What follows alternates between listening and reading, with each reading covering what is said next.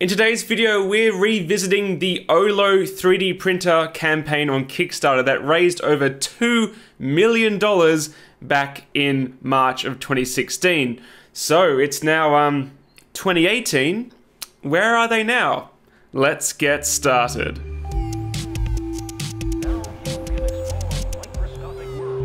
How's it going, guys? Angus here from Muse, and welcome back to another Kickstarter Where Are They Now in the wonderful world of 3D printing Kickstarter campaigns.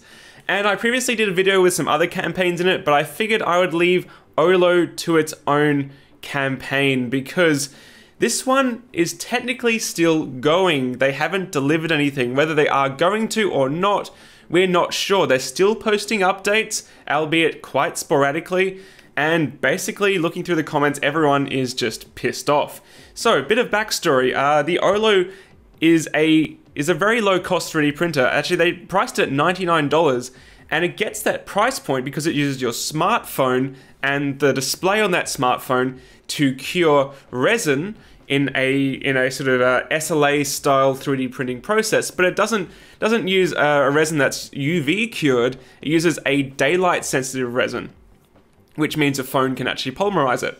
So this is a technology that in theory could be real, and I'm not saying it's not, but the campaign has just had red flags from the beginning. And I made 2 videos on this when it first came out, and the OLO team are very well aware of my existence.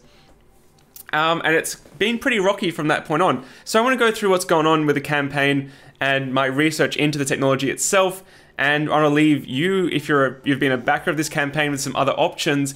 If this does not ship and you end up stuck and still wanting a resin 3D printer, what's actually happened in the meantime since these guys have just not done anything? Because the industry is not stagnant, it does not stand still.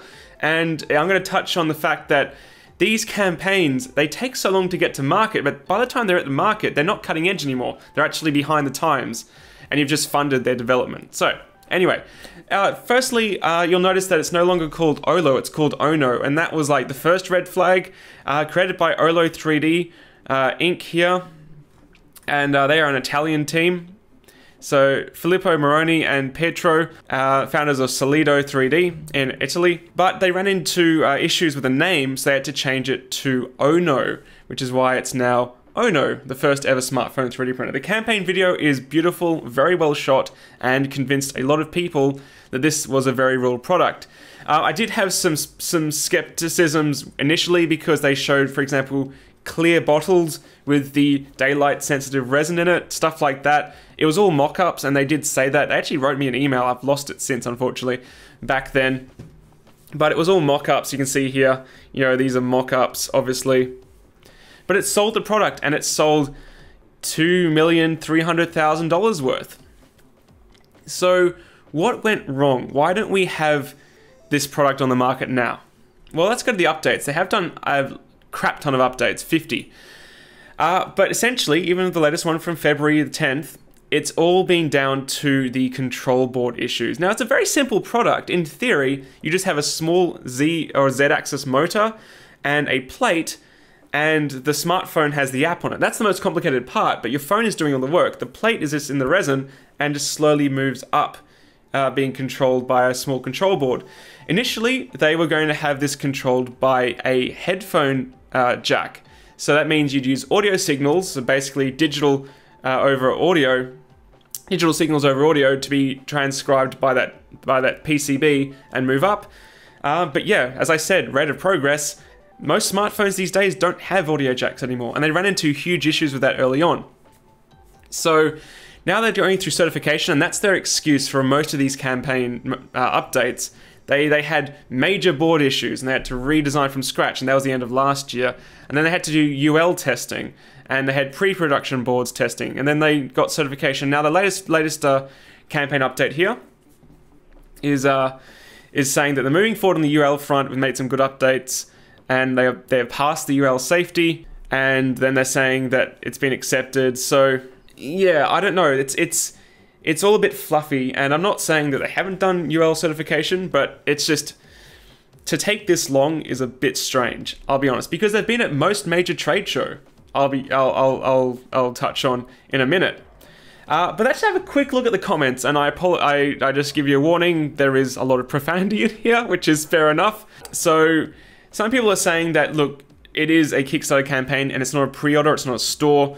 Yes, 100%. And this is my always hesitation with Kickstarter campaigns or any crowdfunding. You're not guaranteed a product. You're funding a vision, in the best case scenario, or in the worst case scenario, an outright scam, which has happened many times on Kickstarter. You know, funds have been used to build houses. Funds have just disappeared. So a lot of people are still hanging on to the fact that they've run into issues, but they're going to ship. But a lot of people are just absolutely pissed off and they want their money back. So the big question on most people's minds would be, does this product even function? Like, can it actually work? And for a long time, I was really skeptical because they never had any working models at the trade shows. They always had some excuse like, oh, we're outdoors, so therefore the daylight resin can't cure, or, you know, there's not too many vibrations or whatever. I never talked to them personally about it, but basically never had a working prototype until New York World Maker Fair last year. And Make Magazine, who run the World Maker Fair, were like, basically, you need to prove to us this thing works. And they did. So they printed this product on the ONO 3D printer, and it did actually function.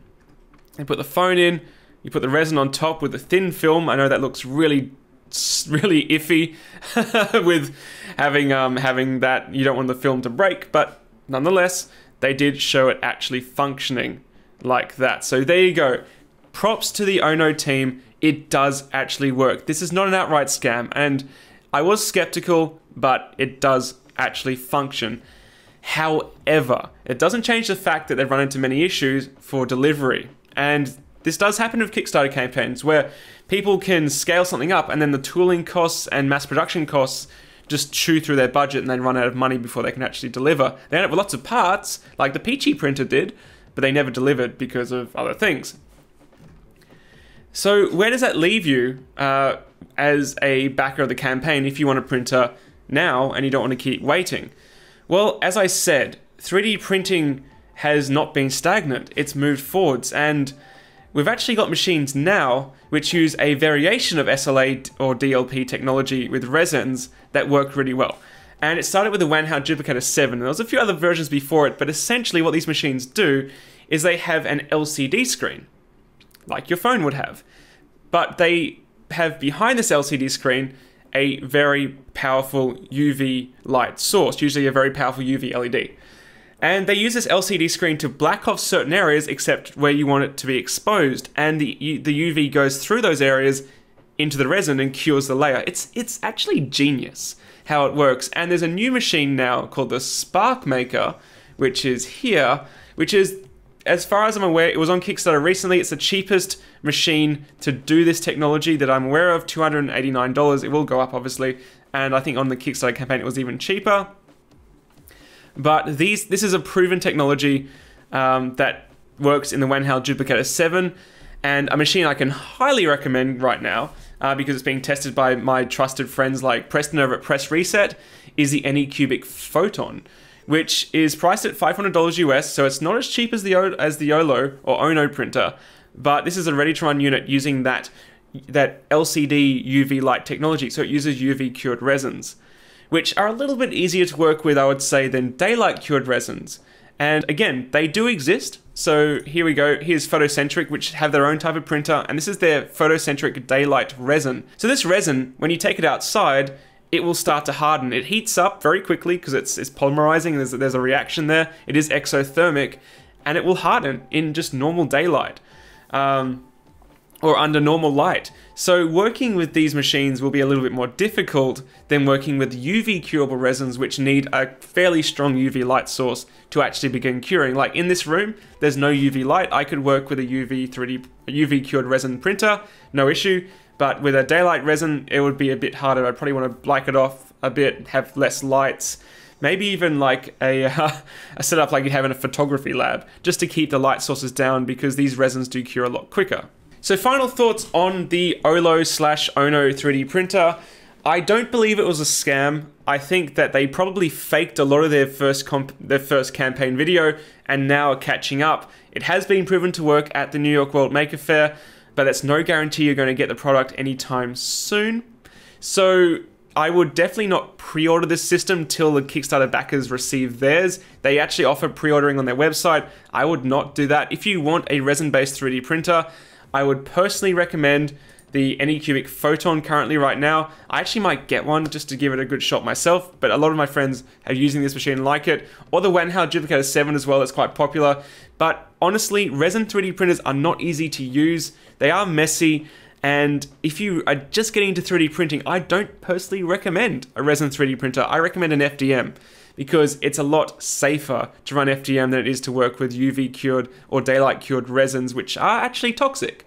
And you shouldn't touch them, and I would not trust them in an environment with animals, you know, pets or kids. And you don't want to mess around with this sort of stuff. But that's going to do it, guys. So I hope you enjoyed this video update on the ONO/OLO campaign. Leave your thoughts in the comments below if you're a backer. Like, how's your experience been? What do you think?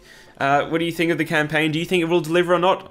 Let me know in the comments below. And let me know of any other Kickstarter campaigns you'd like me to revisit. There's been quite a few over the last few years, and some of them are quite interesting in terms of how they developed. Anyway, if you did enjoy this video, guys, I'd love to have you subscribe to Maker's Muse. I am to empower your creativity with 3D printing, and I look forward to seeing you again very shortly. Catch you later, guys. Bye. Here's the latter half of the 20th century, and man has sent rockets into deep space. He has placed satellites into orbit.